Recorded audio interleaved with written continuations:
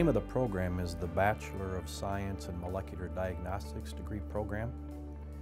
And this program is rapidly evolving with the field itself and entails a focus on human biology as well as a mixture of chemistry and, of course, core classes in molecular diagnostics. Molecular diagnostics is the branch of laboratory medicine that looks at DNA and RNA and proteins and attempts to diagnose disease by looking at assays that can determine what is wrong with someone's DNA or RNA or proteins. The vision for the program began back in 2008-2009 with the first students commencing at that time.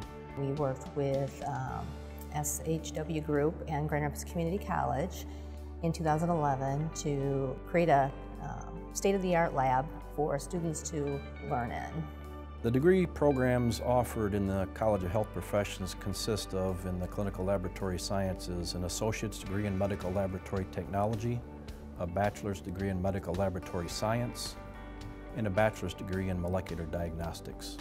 The only thing that would really be comparable that I can think of are the Clinical Laboratory Science and Medical Laboratory Science degrees, but Molecular Diagnostics takes it one step further, and we look at things from the molecular level.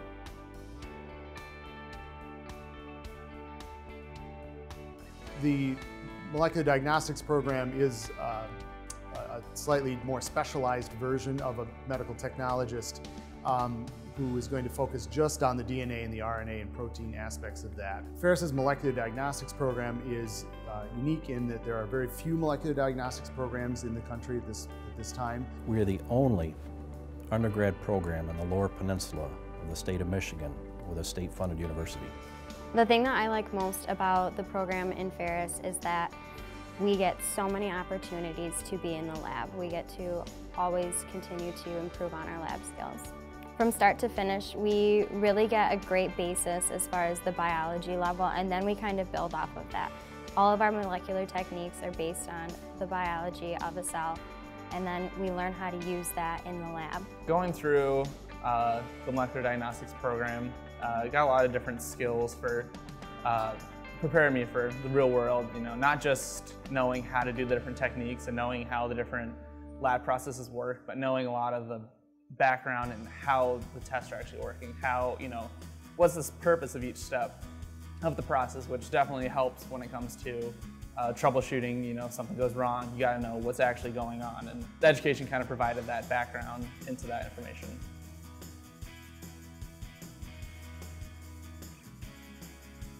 Students graduating from the Ferris Molecular Diagnostics program are uniquely suited to working in the molecular diagnostics field simply because it's a program that is geared directly towards this field. We have become really efficient in the lab as far as using our time from where we've started to where we've finished. So we can do electrophoresis really quickly.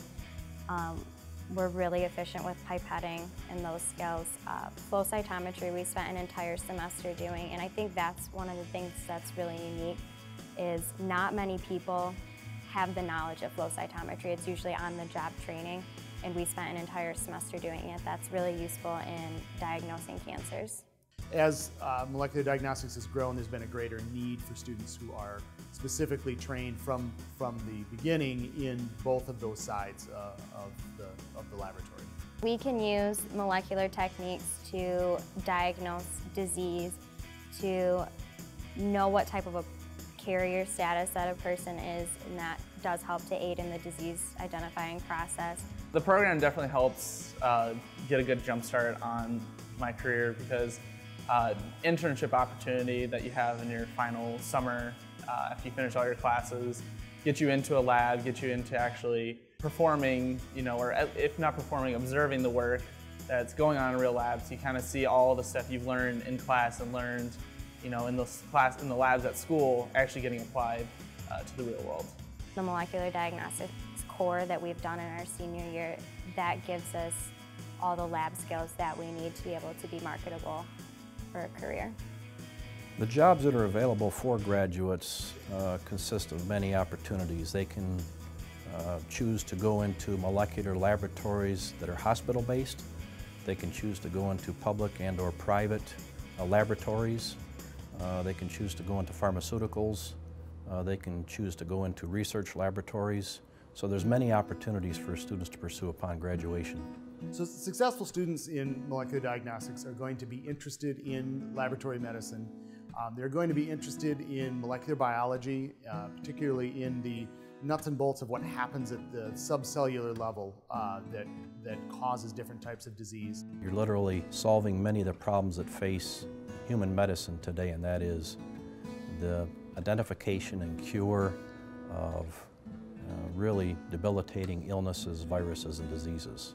And so to be on the cutting edge of that as new pathways are identified and treatment therapies are applied is, to me, a really exciting area of this field.